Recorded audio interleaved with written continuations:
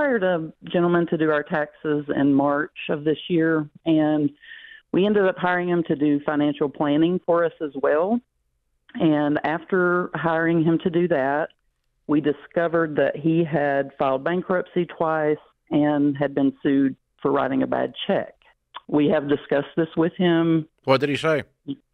He says that we don't understand what it's like to run our own business. And just basically was, he was very rude about it and said his business would go on with or without us. Ooh. I want my money back. I am leaving. I don't care about the bankruptcy. If you're butt, I don't want to work with you.